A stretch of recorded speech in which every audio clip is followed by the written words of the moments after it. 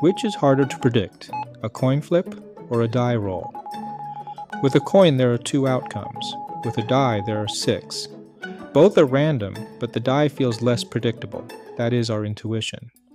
The real question is this: can we put a number on that feeling of uncertainty? In 1948, a young engineer and mathematician named Claude Shannon published a groundbreaking paper titled A Mathematical Theory of Communication. In it, he asked a deceptively simple question: how do we measure information, and how should communication systems be built around that measurement? Those pages became the birth certificate of information theory. Every text message you send, every video call you make, every file you download, even the very video you're watching right now, all descend from the ideas first laid out in that paper. Before we reveal the formula, let us try to invent a measure of uncertainty ourselves and see why the obvious ideas are not enough. Naive idea number 1. Count outcomes. At first glance, this seems the most obvious. A fair coin has 2 outcomes. A die has 6 outcomes. Clearly 6 is bigger than 2, so the die feels more uncertain. That matches our intuition, at least for a moment. But then consider a biased coin. Suppose it lands heads 90% of the time and tails only 10%. It still technically has 2 outcomes, just like the fair coin. But is the uncertainty really the same? Of course not. The biased coin is almost entirely predictable. Counting outcomes completely ignores the fact that probabilities can be lopsided. In other words, it can't tell the difference between a balanced system and one where the answer is practically predetermined. Naive idea number 2. Take the largest probability. So maybe instead of counting outcomes, we measure uncertainty by looking at the largest probability in the distribution. That seems reasonable. For a fair coin, the largest probability is 0.5. For a biased coin, it might be 0.9. Larger probability means more predictability. Smaller probability means less predictability. That does reflect something real. But now try a die. The maximum probability is 1/6, which is about 0.16. According to this rule, the die should be far more uncertain than the coin, and that does sound okay. But push it further. Imagine a 20-sided die with maximum probability 1/20th, or 0.05. Does that mean the die is somehow 10 times more uncertain than a coin flip? That scaling feels completely wrong. This measure doesn't tell us how uncertainty grows in a natural way as the number of outcomes increases. Naive idea number 3. Use variance of the probabilities. Another idea might be variance. Variance is a measure of spread, and uncertainty seems related to how spread out probabilities are. If one outcome dominates, variance is small, and uncertainty is small. If probabilities are evenly spread, variance is larger, and maybe uncertainty is larger. It seems like a plausible candidate. But variance fails a much more subtle test. Consider combining experiments. Flip a coin, then roll a die. You could treat this as 2 separate random steps, or you could treat it as one experiment with 12 possible outcomes. A good measure of uncertainty should give consistent results either way. If you add the uncertainty of the coin and the die separately, you should get the same number as if you measured the 12 outcome system directly. Variance doesn't do that.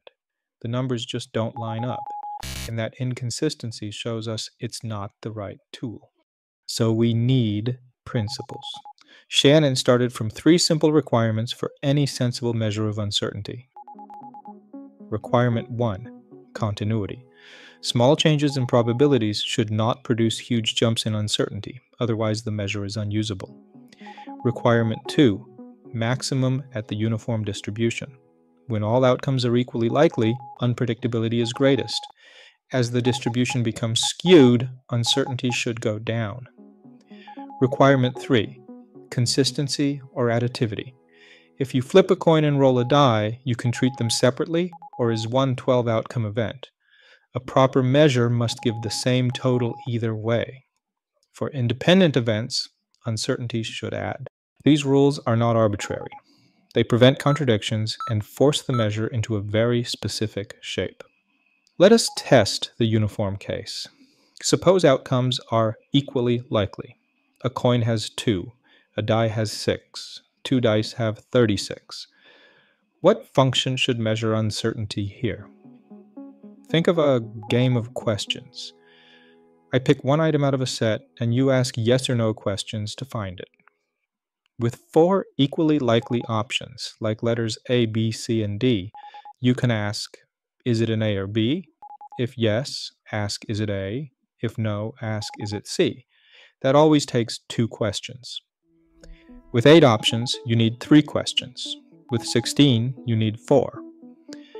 Every time the number of outcomes doubles, the number of questions increases by exactly 1. That growth rule is exactly the logarithm base 2. Logarithm base 2 of 4 equals 2. Logarithm base 2 of 8 equals 3. Logarithm base 2 of 16 equals 4.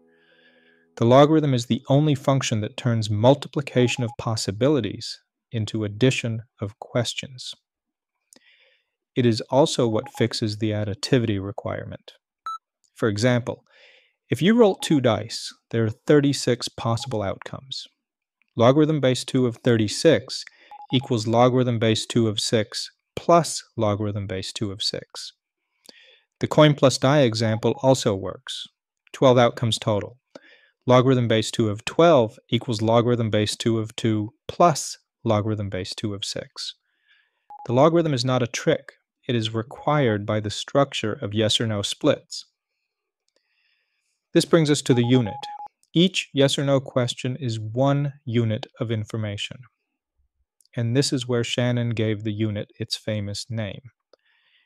In his paper, he writes about the term bit, short for binary digit. The word was already being used informally around Bell Labs, but Shannon's 1948 paper made it the official standard.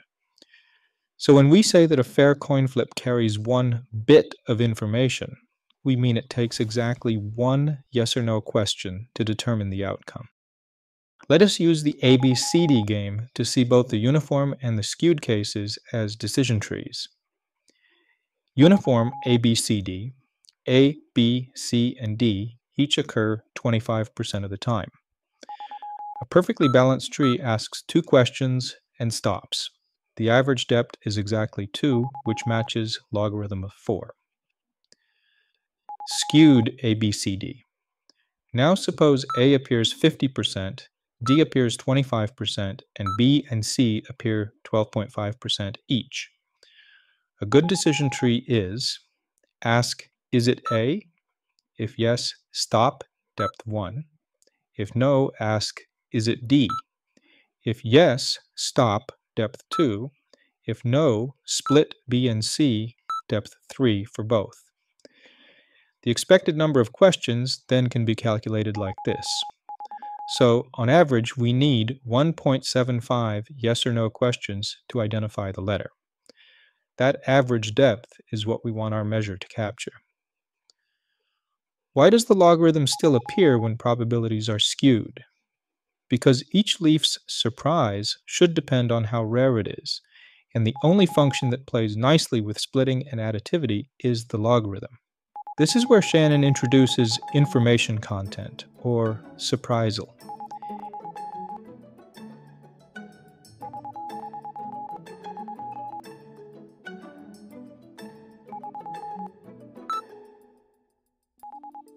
If an event is certain, p equals 1, then I equals 0, no surprise. If p equals 1/2, I equals 1. If p equals 1 over 1,000, I is about 10. Rare events carry more information. Now take the expected surprise before the experiment happens. That is the uncertainty of the source. This is entropy.